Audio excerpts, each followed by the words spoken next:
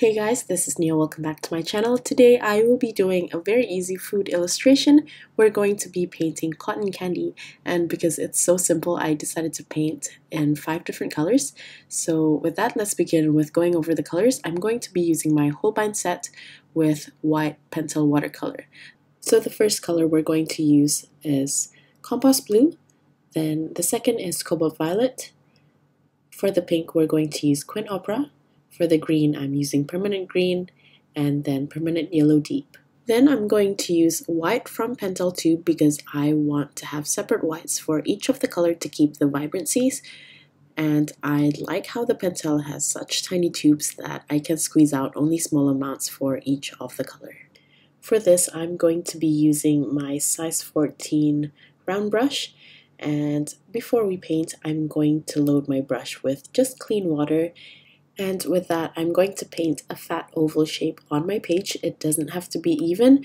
I'm starting from the far left because we will also be painting all of the other colors next to it. Essentially, we are just creating a wet surface for the paint to travel and restrict its area of travel. So the first color I'm going to work with is the permanent yellow deep. So you want to activate the paint with water, and for this first layer I'm going to mix some white with the yellow to create a nice pastel color. Then I'm going to load my brush with the paint, and I'm just dotting the paint in the middle of the oval that we painted earlier. Due to the wet surface, the wet paint will start to spread, and while it's still wet, I cleaned my brush so I no longer have the yellow color on my brush. Then I'm going to do round strokes with just the very tip, or like a circular motion, just to make a fluffy texture for the cotton candy. Try not to overwork it. I still want the middle part to be darker than the outer part of the oval to create the nice fluffy illusion. Don't worry if the color is looking a bit dull because we will be layering more of the color later. At this point, I'm just establishing the base color. Now I'm going to repeat the step for the rest of the colors. Please don't worry if your ovals look different from one another. If one is a bit bigger or smaller, it's completely fine. In fact, if they look exactly the same, I think it will lose the human touch because no cotton candy is exactly the same. For the green, I actually decided to add some of the yellow to lighten it up a bit. This is completely up to you though. Then I'm going to mix the green color with the white just like the first cotton candy, and I'm going to do the same technique, which is the wet on wet, by dotting the green in the middle of the wet area, and then I'm moving it around with my brush. Remember to clean your brush beforehand or else the green will be a bit too dark. When I'm moving the paint around, I don't mind going slightly outside of the wet area. I want to actually create a bit of the fluffy texture too around the oval. Just make sure not to touch the previous one that we painted earlier, or else the paint might travel when it's wet.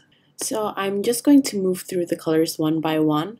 I'm sure you guys already understand this first step anyway, so I'll get back to you when we're going to build the second layer later.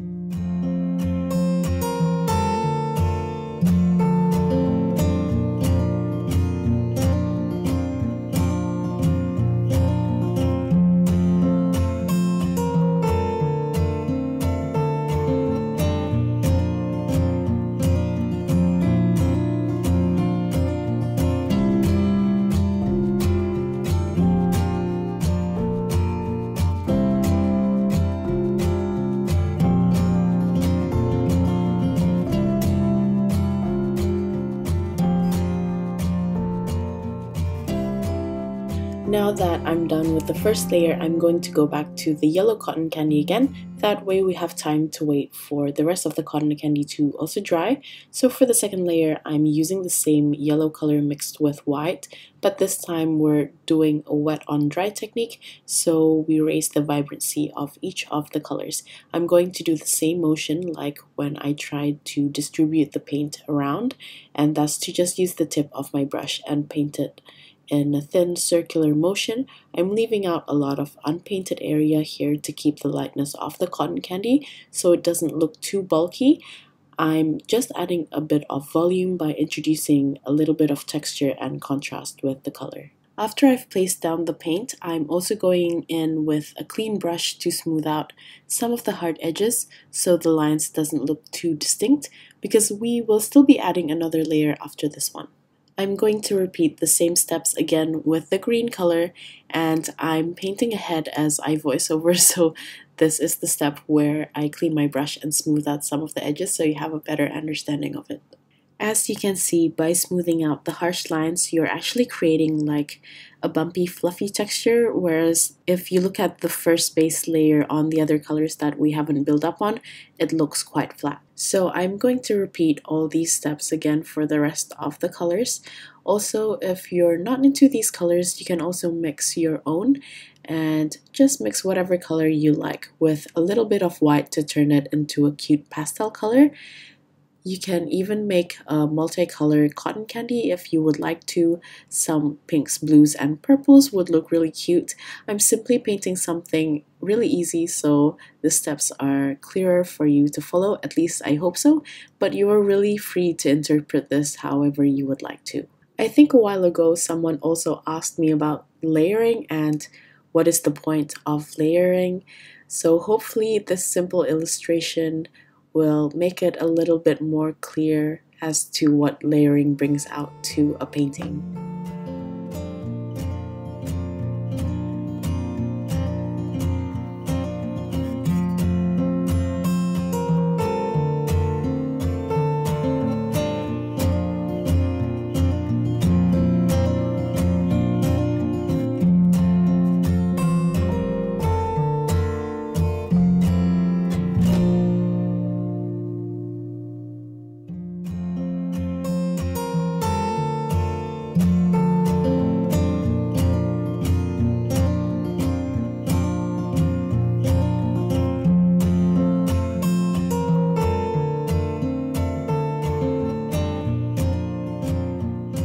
Moving along to the third layer, this time I'm going to use the color as is without any of the white.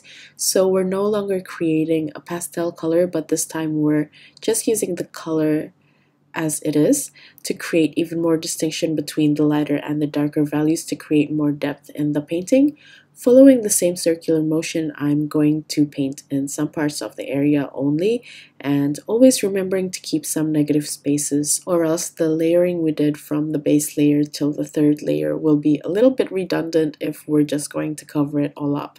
The purpose for layering in this particular painting is not only to increase the vibrancy, but also to increase the tonal value of the painting and creating more texture and depth, as I mentioned before. So the third layer is essentially the same as the second layer, but we're just using the original color, so it looks a bit darker, and after creating the lines, I'm also going to smooth it out again with a clean damp brush, so there are no areas left with distinct harsh lines.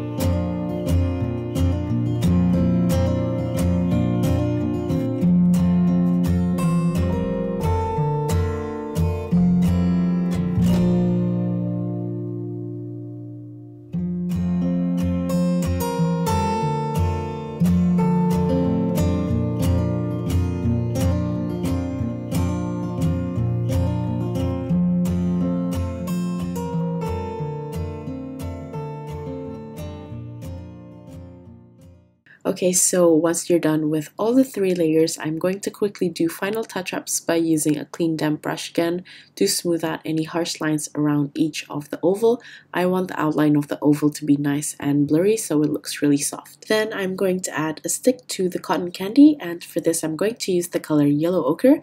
I'm also changing into a smaller brush. This is a size 2, so it's easier for you to create thinner lines. I'm going to paint the same thing for all 5 of the cotton candies.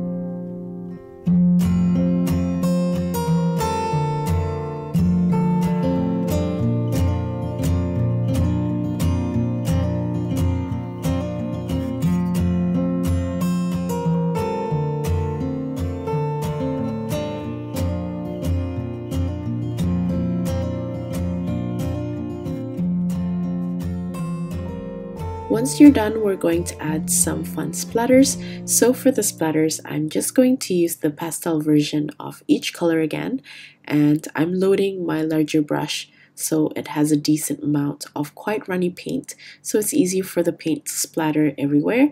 And I'm going to tap onto my other brush, and you can also do flicks if you would like to by running the bristles across the other brush. I'm going to do the splatters for each color, so I'm going to splatter yellow in the yellow area and green in the green cotton candy area, and so on.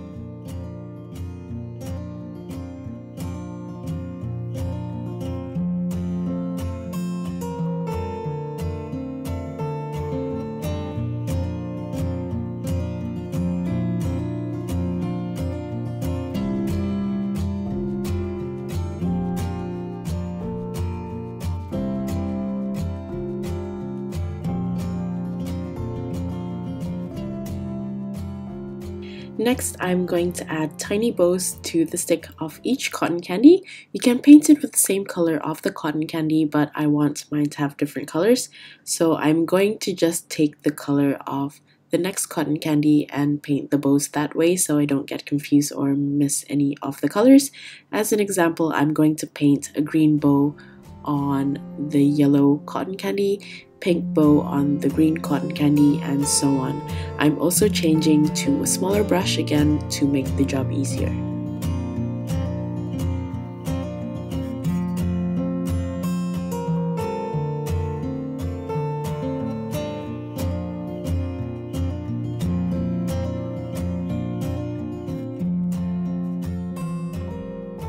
After that, I actually went back and add more splatters because I thought the painting still looked a bit empty and bare. But if you like the amount of splatter you already have on yours, if you're painting along to this, then you can skip this part. Also, when you splatter and accidents happen, like having too big of a puddle land on your cotton candy, you can actually either take it off or smooth it out with the rest of the cotton candy by using a clean brush. The clean brush will absorb the extra liquid, or if the paint is already dry, you can dampen your brush to reactivate the paint and then smooth out the surface. And yeah, that's pretty much it. It's so simple and easy, and I hope you guys give this a go. It's a beginner-friendly painting to have basic understandings of wet on dry techniques, as well as splattering technique. So I hope you guys enjoyed this one and learned something new. Have a good day or night depending on where you're from, and I'll see you at the next one. Bye!